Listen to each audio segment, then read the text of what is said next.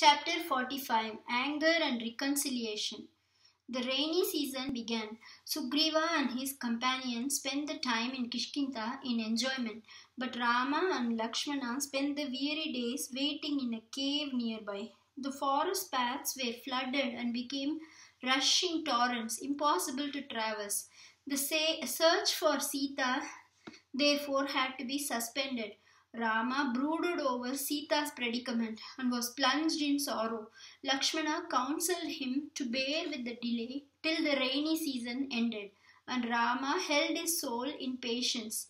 The edge of the keenest sorrow wears with time, and perhaps heaven's kindest gifts to men are sleep for the fleeting cares of the day and forgetfulness for the deep-seated injuries of the heart. Kishkinda mourned her valley for a long time and then rejoiced in Sugriva and the survivors. Sugriva forgot the privations of his exile and the remorse for his brother's death. He enjoyed to the full his present prosperity, and even Tara reconciled and adapted herself to altered circumstances in the interests of her son. The royal palace of Kishkinda was full of joy and drinking, and the gloomy months of rain, which the Raghu brothers spent in laden repining, sped with golden winged enjoyment for Sugriva and his household. Only Hanuman felt anxious. He could not forget Rama's business. He was looking out for an opportunity to remind the king of his pledge to Rama. At last the rains ceased and the sky was cleared of cloud and lightning. The air was sweet with the perfumes of flowers and the songs of birds, and joy came to life in the forest again. The intelligent and high virtuous Hanuman now approached his king. Sugriva had entrusted all official duties to the ministers and was absorbed in pleasure.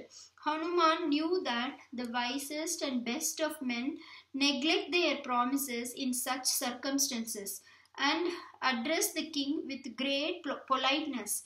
You have regained the kingdom of your ancestors and are in secure possession and enjoyment of it, but something yet remains to be done.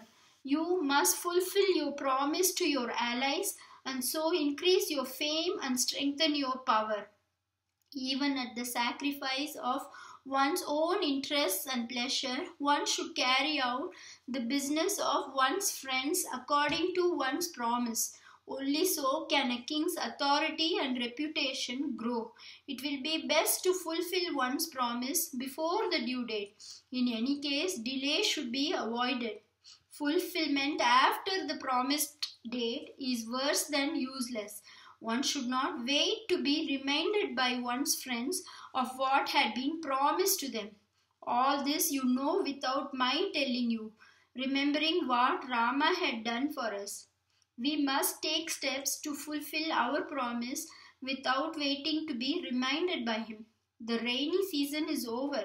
There is no ground for further delay. We can no longer postpone the task of searching for Sita. Rama may be very patient, but that does not justify any further delay on our part. Did not Rama kill your foe promptly, not minding the danger or the blame involved? We should fulfill our promise with equal promptness. Thus politely did Maruti convey his advice to Sugriva. The latter accepted it and, thanking Hanuman, ordered Neela to mobilize the Vanara army. All the world must be searched and Sita found, he said. Order therefore the most powerful Vanaras to come and join up at once. Those who fail will be summarily punished. Having said this, Sugriva went back into private apartments. Rama and Lakshmana spent the time in their cave waiting for the end of the rainy season and the fulfillment by Sugriva of his promise. But the rains were over and the forest and its creatures shone with renewed beauty. Rama grieved intensely at the thought of Sita suffering at the hands of the Rakshasas. The world is full of life and glory, said Rama, but Sita is in agony somewhere, and I sit still here, awaiting the favor of this ungrateful Vanara king. Alas, she walked cheerfully through the Dandaka forest as if it were a palace park. She did not mind the stony ground and the thorns in the path. What must be her suffering now?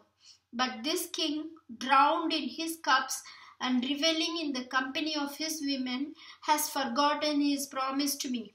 Lakshmana, go at once to Kishkinda and tell this base king. Remember, know that the path still yawns open whereby the slaughtered Vali went to his doom. Do not follow him, but fulfill your promise to me.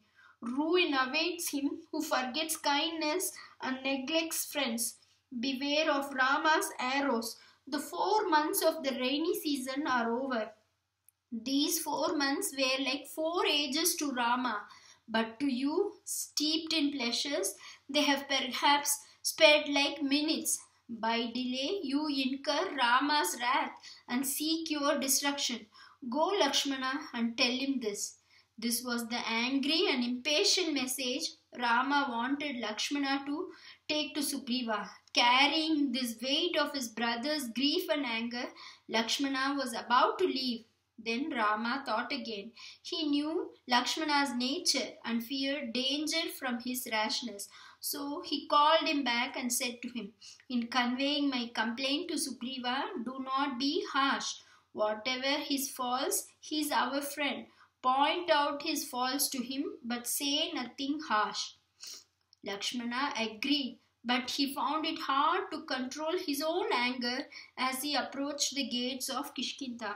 Noting the severe face of Lakshmana, who was fully armed, the Vanara sentry became alert and made ready to guard the fortress. This enraged Lakshmana still further. Some Vanaras ran to the inner apartments and reported to Sugriva. Lakshmana, furious with anger, is coming with bow in hand. We could not stop him. But the Vanara king was tipsy and surrounded by women, and he took no notice. The king's servants ordered the sentry at the gates to stand firm and prevent the entry of anyone. Lakshmana's anger became quite uncontrollable. Lakshmana forced his way in. There he met young Angada, the thought of whose youth and misfortunes took away something of the edge of his wrath. My child, go and tell the Vanara king, he said, that Lakshmana is waiting at the palace gate to have audience of him on behalf of his grief-stricken brother. Angada went accordingly to the king's apartment and informed him of Lakshmana's visit. But Sugriva was in no condition to understand. Angada saw this and took counsel with the ministers as to what should be done. Hanuman and some of the fellow ministers gently explained what was happening, and Sugriva was at last roused from his tipsy condition. Sugriva said, I am not at fault, am I? Why should my friends Rama and Lakshmana be angry with me? Some enemy must have carried tales and set them up against me. Hanuman answered, It is my duty, O king, to say these things, and I say them. Do not be angry with me. We have delayed in carrying out our promise to Rama. We have forgotten Rama's grief. It is late, but not too late. Hence, let us do quickly what we should. Let us seek forgiveness from Lakshmana. Let us, without further delay, take steps to fulfill our promise to Rama. Then Sugriva agreed to receive Lakshmana. As Lakshmana went into the Vanara town, he marveled at its beauty and the culture of Kishkinda. Passing through beautiful streets, he stood outside the king's palace. Hearing the sounds of revelry, of dance and song proceeding from within, he saw that the Vanaras had forgotten their promise and were lost in enjoyment. He could hardly control his anger. Still, he held back from entering the women's chamber, and standing in a corner outside, he twanged his bowstring. The sound filled all Kishkinda with fear and trembling. Sugriva, hearing it, realized that the prince was indeed angry. He saw the danger and asked Tara to go and pacify the prince. A chivalrous man like Lakshmana will find his anger slip from him when he speaks to a lady, and it will be impossible for him to continue wrathful. said the king, shrewd even in his tipsy condition. Tara advanced towards Lakshmana. In looks, in knowledge of the world, and skill in speech, Tara was unrivaled. She said to Lakshmana, after enduring for a long time poverty and persecution, Sugriva is enjoying the pleasures and the prosperity you have secured for him. This enjoyment has gone to his head and he has lost his senses. I know his fault, but you should forgive him. The high soul that knows the foibles and imperfections of our common nature should temper their censure with compassion. So be not too harsh in judging of King Sugriva's surrender to temptations of the flesh, especially after his long trials and privations. But I can assure you, he has never lost sight of his debt or his duty to you. He has already issued orders for mobilizing the Vanara warriors from all quarters. Today or tomorrow they will all be here. Then the search for Sita and the war against Ravana will begin. Have no doubts. And now pray come in and see the king. Lakshmana, now no longer angry, entered the apartment. Sugriva, descending from his seat, welcomed Lakshmana. Forgive my faults, he said. With Rama's friendship and help, I am king today. How can I ever forget what I owe to the valorous and good Rama? He can destroy his foes without any help from me. I, with my armies, can only follow him. That is all. Surely Ravana will perish. The search for Sita will soon begin. Do forgive the delay of which I am guilty. Lakshmana was pleased. Rama is your equal in honor and prowess, none else, he said. Come with me to Rishimuka and give him words of comfort in his grief. Sugriva and Lakshmana went in a litter to Rama and explaining the arrangements already made satisfied him. Rama was pleased. He said, you indeed are a real friend, like the clouds yielding rain, the sun destroying darkness, and the moon pleasing human hearts. A good friend comes to one's help spontaneously. I am happy in your friendship. Now the end of Ravana and his race is certain. Even as Rama was expressing his gratitude and joy, great multitudes of Vanaras under their respective leaders arrived and assembled. They came from distant forests, mountains and coasts. The dust they raised darkened the sky. Millions of monkeys and bears in a variety of shapes and colors were there. Sugriva addressed this enormous army and showed them their appointed camping places.